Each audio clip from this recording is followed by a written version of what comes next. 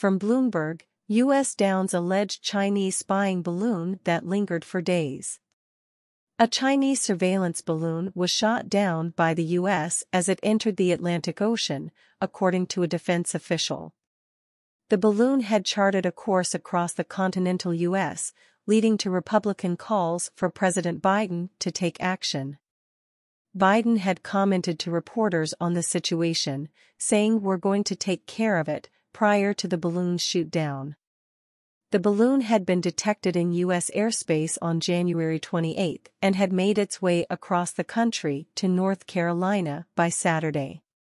The Chinese Foreign Ministry had confirmed that the high-altitude balloon was Chinese, but said that it was a civilian airship conducting climate research that had accidentally blown off course. The Pentagon rejected this explanation, stating that the balloon carried surveillance equipment and was maneuverable. U.S. Secretary of State Antony Blinken postponed a trip to China, scheduled to start Sunday, due to the presence of the balloon, which he described as a clear violation of U.S. sovereignty and international law. The Federal Aviation Administration had closed a section of U.S. airspace along the Carolina coast and ordered a halt to arrivals and departures at 4 airports in the region to assist the U.S. military with a national security effort. The shoot-down of the balloon has heightened tensions between the U.S. and China, particularly with Blinken's postponed trip to China. The situation remains a developing story and further information is expected to emerge in the coming days. From the Financial Times, U.S. accuses China of flying spy balloon over sensitive military sites. The U.S. has accused China of operating a spy balloon over sensitive locations in Montana, which houses nuclear weapons. This has further escalated tensions between the two countries, just days before Secretary of State Antony Blinken is due to meet President Xi Jinping in Beijing. The U.S. President, Joe Biden, was reportedly briefed on possible options for a response, including shooting down the balloon with fighter jets. The Pentagon and the Canadian Defense Ministry have confirmed the presence of the balloon, which U.S. officials claim is capable of limited intelligence gathering. The incident has led to a heightened sense of caution and security among U.S. officials, who have taken steps to protect against the collection of important information. The U.S. and NATO have been warning against China's expanding military capabilities and its intentions to destabilize Western states. The CIA chief, Bill Burns, has referred to Beijing as the biggest geopolitical challenge facing the U.S. in the coming decades. The Chinese Foreign Ministry official, Mao Ning, has called on the U.S. to not hype up the matter before the facts are verified. Defense Secretary Lloyd Austin, who was traveling in the Philippines, convened with senior Pentagon officials who recommended against shooting the balloon down due to the risk it posed to people on the ground and its limited intelligence gathering capabilities.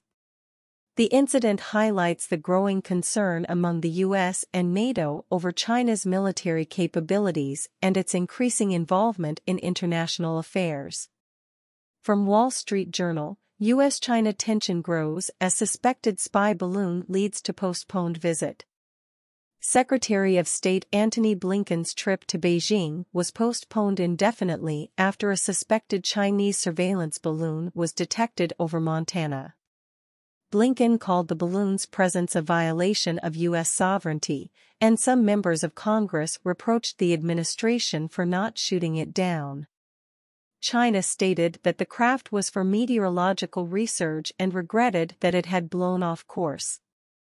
The postponing of Blinken's trip is seen as an opportunity to manage the tensions between the U.S. and China, as the two nations are in a cycle of provocation and retaliation that is difficult to break. The issues between the U.S. and China include wrangling over Taiwan, Beijing's relationship with Moscow, U.S. controls on exports of advanced technology, and the geopolitical rivalry between the two nations. Blinken's trip was an opportunity to address these tensions and prevent them from spiraling out of control.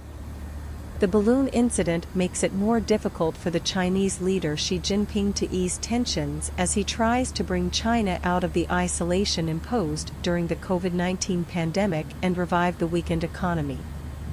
Some members of Congress said the administration should have shot down the balloon, but the Pentagon decided against it due to the risk to people on the ground.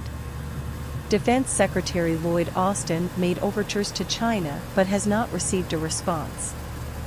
Officials and international security specialists believe both sides have reason to pursue a measured détente, as the Biden administration has taken a hard line with Beijing, and many allies and others want Washington to limit fallout from the competition with China, a major trading partner for many.